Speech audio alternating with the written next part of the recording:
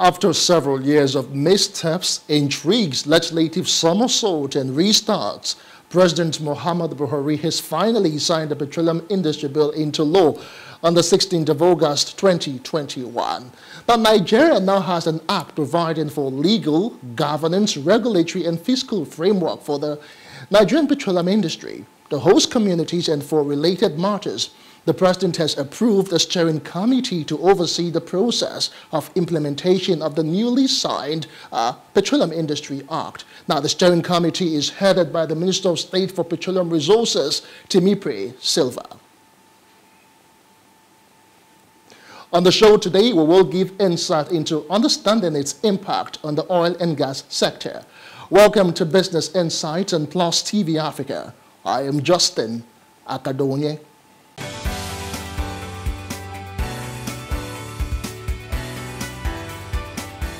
Now, before we get into the Petroleum Industry Act, the Nigerian National Petroleum Corporation, NNPC, has held the recent appeal court's judgment affirming its operatorship of the Oil Mining License 11, OM11, describing it as a huge victory for Nigeria. The corporation gave the commendation in a statement signed by its spokesperson, Garba Dean Mohammed in Abuja on Friday.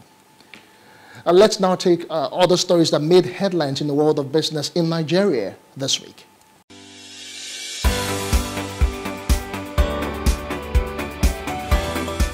On Monday, President Muhamadu Buhari signed the Petroleum Industry Bill, PIB 2021, into law.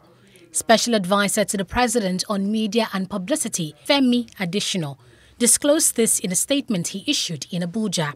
According to the statement, working from home in 5 days quarantine, as required by the Presidential Steering Committee on COVID-19, after returning from London on Friday, August 13th, the President assented to the bill on Monday, August 16th, in his determination to fulfill his constitutional duty.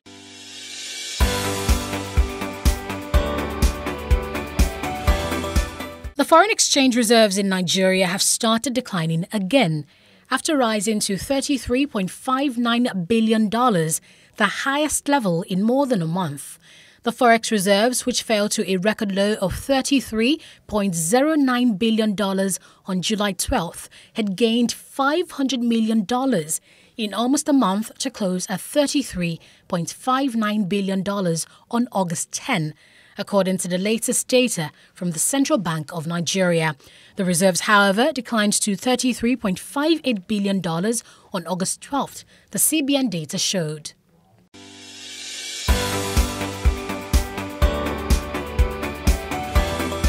The abandonment of farmlands on account of the insecurity by farmers, herders clashes, and rising incidents of kidnappings left food inflation at 21.03% in July 2021. Although the rate of rise was a bit slower compared to 21.83% recorded in June, the high level of inflation during the month in review meant that Nigerians continued to pay more for lesser food items, thereby weakening their purchasing power. This is even as the latest Consumer Price Index (CPI) report put the inflation rate at 17.38% in July year-on-year, or 0.37 percentage points lower than the rate recorded in June 2021, 17.75%, according to the National Bureau of Statistics. Data collected from the CBN have shown that the federal government's total borrowings from the Central Bank of Nigeria through Ways and Means advances had ballooned to 15.51 trillion naira, rising by 2,286% in 6 years.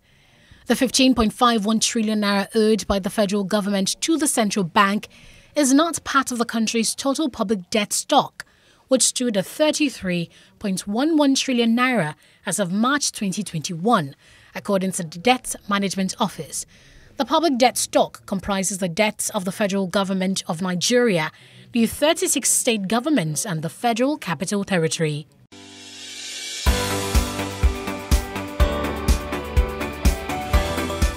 Minister of Niger Delta, Godswill Akpabio, says the federal government has commenced the process of recovering $4 billion owed by the Niger Delta Development Commission (NDDC) by international oil companies. The minister said this on Thursday during the weekly ministerial briefing organized by the presidential media team. He added that the federal government had slated 2022 for the completion of the East-West Road and that the present regime had prioritized the completion of the project.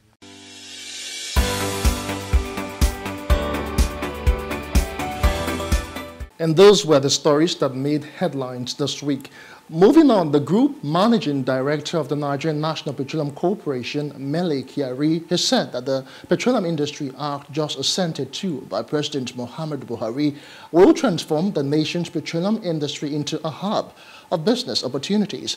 Kyari also said the act will attract huge capital globally into the country's oil sector, strengthen cost recovery, and ensure decent returns on investments. And we have joining us the Pengassan Zonal Chairman from Port Harcourt, Peters Onita, who will be looking at all of the intrigues and, of course, reactions that have trailed the signing. Good evening to you. Many thanks for joining us on Business Insight and Plus TV Africa.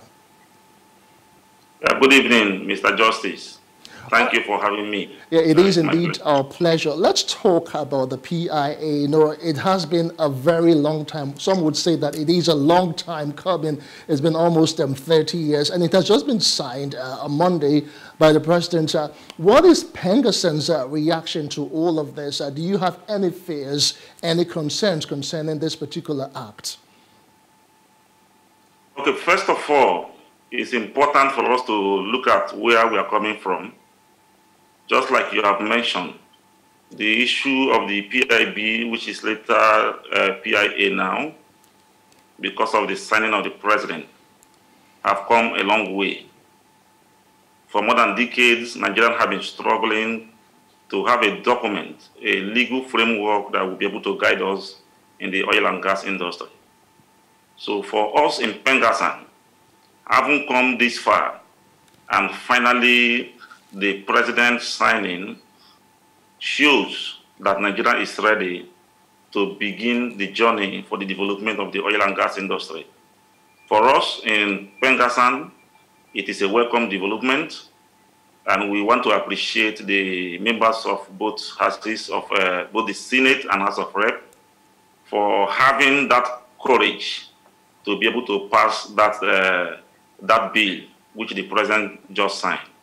We agree that there are a lot of things about the document that should be improved, but the first thing first is that it is a legal framework that will guide the oil and gas sector moving forward. And for us, it's a welcome development. All right. In a statement issued by jointly by Pengassan and, of course, New Penga sometime last month, just before it was signed, your association said some of the issues they identify as gray areas included board membership of unions, restriction on import license, single regulator in the industry, provision of incentive for investment in local refining, among others. So what exactly, can you just throw more light on it specifically concerning this issue of single regulator for the industry? Okay, just as you know, Pengassan as an association operates within the oil and gas sector of Nigeria. And when we raised those alarms that we did between Nupeng and Pengassan, it was because we have noticed some gray areas like you have mentioned. And as us as an association, what we wanted to achieve is for Nigeria and indeed the operators to be able to look at those gray areas like we have mentioned. A few days ago, we saw on air, and the Minister of Petroleum acknowledged that this document, just like any other document, which is not the law, cannot be perfect at the first instance. So those imperfections, those concerns that have been raised, not only by Pengassan, but also raised by stakeholders across the country, these are what the government said they will look into. So we are sure and we are hopeful that the opportunity to review some of these concerns will be addressed as we move forward. This is a document that will decide the future of Nigerian oil and gas industry. And it is only normal that those who are in it should be able to raise concern where it affects them. Our happiness is that government is willing to engage, government is willing to look at those issues. At the appropriate time, Pengasan, having discussed with government, will be able to give a final position on that. All right, Mr. Onita. Another issue that is seemingly controversial is the 3% for host communities and 30% frontier exploration fund. And even ministers and governors have said that it will deplete the federation account. But specifically now, what's your take concerning the 3% for host communities and, of course, 30% frontier exploration fund? Okay, as an association, we have observed the concerns raised by the host communities across board. And just like the president of Pengasan asked, 3% of what? Because it's important we know the 3%. The minister is saying it's about the operating costs. Others are saying it has to do with the profits. But as it stands, we are happy that there is a template. Over the years, there is no legal framework in the industry. So if 3% is a starting point for government, and we have been given the windows, both stakeholders and community stakeholders, to also raise our concern, I'm sure that it will be a stepping stone. Nothing is enough. And I'm sure that even if they give 20% or more, it wouldn't be enough. But we now have a framework which the government have given as 3%. As we progress in trying to look at these documents, look at areas we can make amendments, I'm sure that Nigerians will be better for it. So can you say... As an association, we are happy that the communities are being recognized, and we know that when the issues are being tabled, more or better consideration or explanations will be given to all, and it will be better for all of us. So would you now say it is uhuru yet for the downstream sector in Nigeria with the PIA now in force, although there is an implementation committee? Would you say that Nigeria will soon become a hub when it comes to downstream operations in petroleum across Africa? Well, we wouldn't say that it is uhuru for the downstream sector, but what we will say is that it's a starting point for better things to come for the industry and for the country. As you are aware, the Minister for State Petroleum is the chairman of a steering committee that will be able to look at these issues and be able to work out modality of its implementation. Though the president have signed, but you are also aware that the effectiveness, the effective framework will be worked out by this committee. So we'll wait and see how the committee go about it. And as an association, we also make our opinions, our suggestions known to the appropriate people. It is only then that we can be able to come back and say whether it is a uhuru or not. But whether it is a step forward, yes, it is a step forward in the right direction. All right, fine. Let's leave the PIA for one second and talk about other issues affecting operations and of course, the energy sector, specifically with Pengasan and your operation. Not too long ago, you addressed a press conference in Port Harcourt, Rivers State, and you said you expressed concerns concerning insecurity and how it has affected operations specifically in that state. Can you tell us more? Okay, but you want us to talk about the security challenges and how it affects, your operations. Of Pengasan. Yes. Okay, the security situation in this country is alarming, and we don't need a soothsayer to explain to us what is happening in the country. Kidnapping is on the increase. People are being kidnapped for whatever reasons.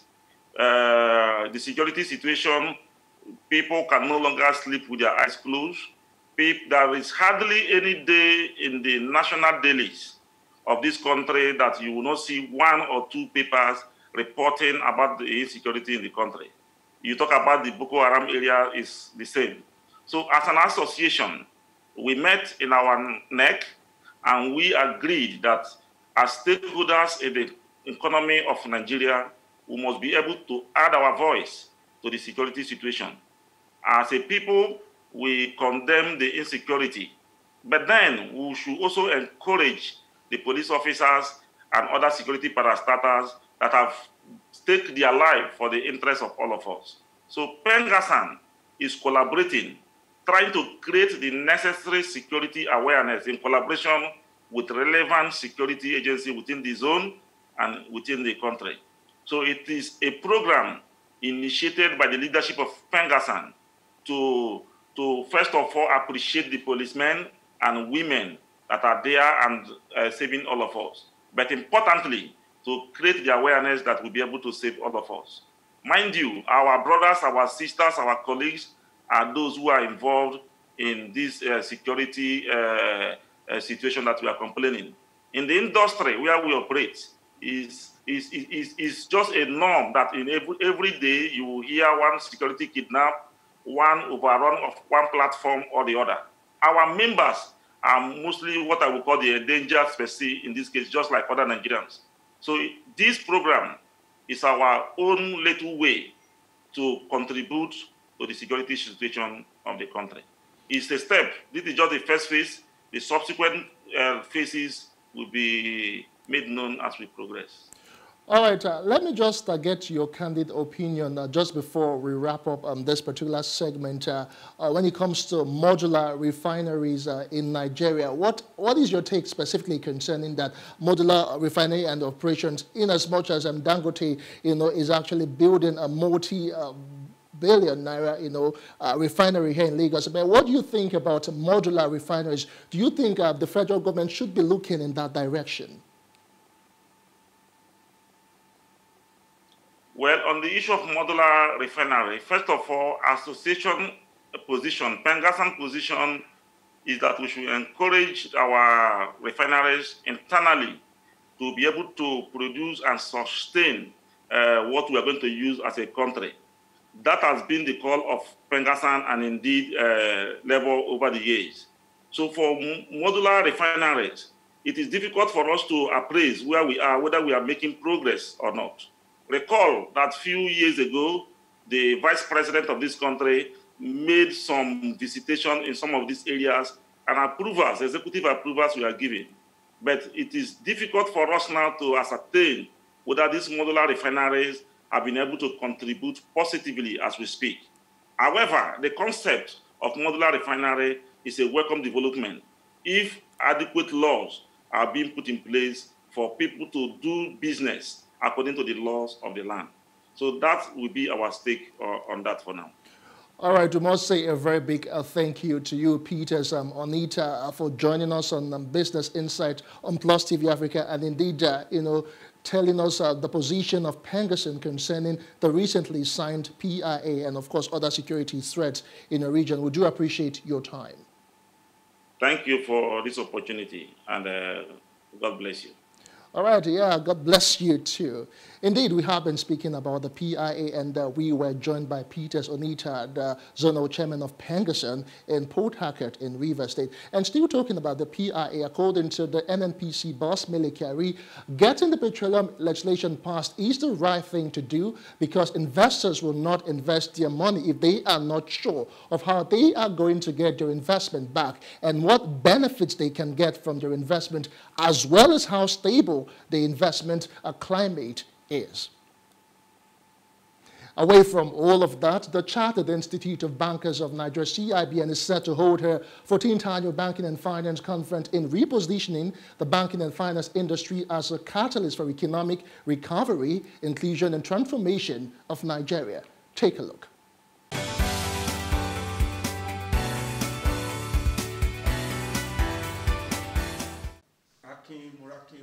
Who is compared to take us through. Thank you, Mr. President. It's a shame that we are still seeing people who are trying to game the system, who are basically going to get tickets and seeking to cancel those tickets to try and arbitrage and all of that. But I think at the last Bankers Committee, there was a press conference and where banks spoke to the fact that if we found people trying to game the system and people are going to sign an undertaking as they collect their dollars that they were traveling, and if they're trying to game the system, we will report them to law enforcement agents. Their accounts may be blocked and all of that. But this is not the forum to speak about that. But permit me to just say that it is going as smoothly as we would have expected it to have gone. The Nigerian GDP report, I think we would leave that to the central bank to speak to once they finish, once it is ready, and I think they will address the market next week. Now, Abbas spoke to digital infrastructure and the revised or reduced right-of-way charges. I spoke to the fact that a few states had complied and brought it down to basically enhance digital infrastructure. He spoke to Kaduna State, Lagos State, and I know that Rivers State is looking at it. We would engage most of our leaders, our political leaders, to basically see how they can speak to their other colleagues, all right, with a view to bringing down the cost of this right of way to basically ensure that digital infrastructure is laid across the country in a cost optimal manner. But thank you for raising it, because it's something that a lot of people don't pay attention to. In fairness, a few years ago, there were a lot more states that had done it. Even Edo State had done it. And if we went up to the north, Sokoto State had done something. There were a couple of states that had embraced it. But I think the point you're making is the fact that we need all the state governments doing things that will basically enhance or reduce the cost of digital infrastructure. And I think it's a good point, and we'll take it up from here. Speaking to the issue of the USSD, I think there's been, it's not the right forum to speak to it. And I think that between the telcos and their regulators, the central bank and the Committee of Banks, I think we've reached what is a reasonable agreement as to the way forward, all right, so that the telcos can receive their charges directly from their customers in a manner that is appropriate for everyone. So I think that has been resolved, all right, and there's a good working arrangement between the banks and the telcos, if you like, going into the future. You cannot underestimate the role of the banking system in supporting not just the survival of the economy, but in growth. Growth can only be in expansion of businesses, and by extension of credit facilities and other banking services.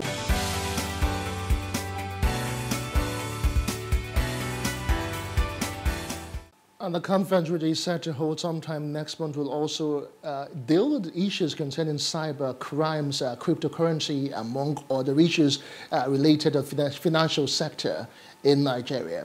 And that's the size of the show for this week. I am Justin Kadonye. Many thanks for watching. Bye for now.